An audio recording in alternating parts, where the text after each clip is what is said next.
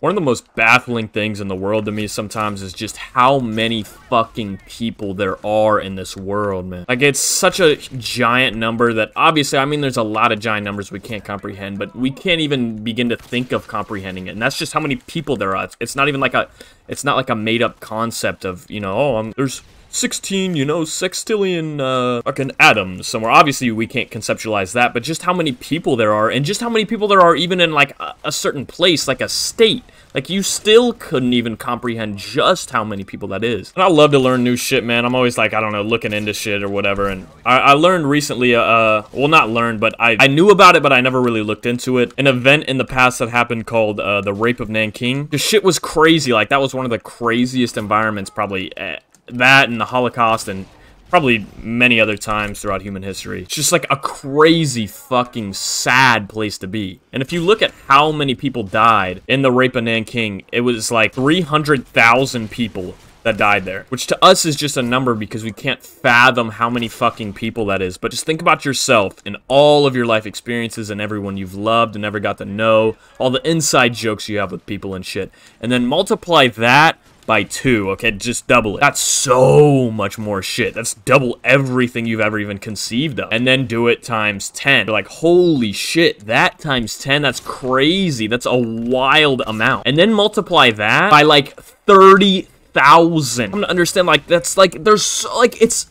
an unfucking fathomable number of people that had to go through just that atrocity. There's thousands of atrocities that have happened to people. Just imagine living life after life after life 300,000 times, and in every single one of them, you die in that single event. How fucking horrific. How much, like, true pain over, like, so many different people did that cause? Like, that's wild to me. And obviously, you know, you can go bigger with it and think of even bigger numbers and times that should happen, like the Holocaust with 7 million people, and the Great Leap Forward in China where like 50 million people died of starvation. It's like, it's just so many. And even beyond that, there's just a stupidly huge amount of people that live in this fucking world right now, and we don't even know it. Like, there's just so many lives going on simultaneously and so much different shit than our own that it's really honestly humbling to know that nothing in my world or anyone's world really means shit, unless maybe you're like the fucking president or something, and I guess you have a huge influence. But for most of us, we're just all swimming in this giant cesspool of shit that's happening in the world. And for some people, maybe it's a calming thing. For some people, maybe it's a scary thing that, you know, shit that's going on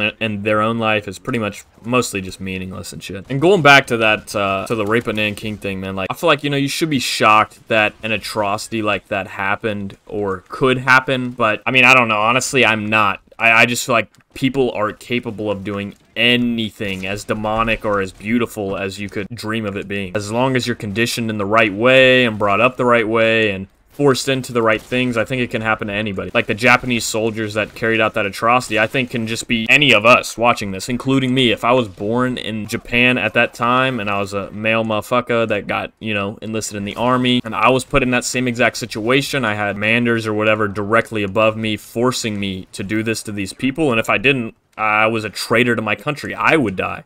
Well, of course you'd fucking do it. And maybe you'd even think it's the right thing to do because you were conditioned for so long that that's what you should do. It's just really these little, like, thought bubbles that persist and take over governments and areas that have actual power, and then these giant atrocities can happen. But I don't really think it's usually the will of a mass amount of people that's carrying it out. They're just kind of forced into what's going on there. And it kind of sucks, man, but shit like that's kind of happened since the beginning of time. I mean, as long as people have been there, violence has been there. But I don't know, I mean, I don't really know if I have hope that, you know, something like that's ever going to end for humankind. If it does, it might be outside of my time on this earth, but I think it is possible, man, with the giant progress forward through technology and stuff. I think it will help to unify us, and as technology increases later on through the years, you know, you never know what can happen. And I'm not proposing something that will do it, or I'm not saying that it will happen ever, but I feel like it's possible only through the emergence of technology. I think if we just stayed in our old way of life that we were in for, you know,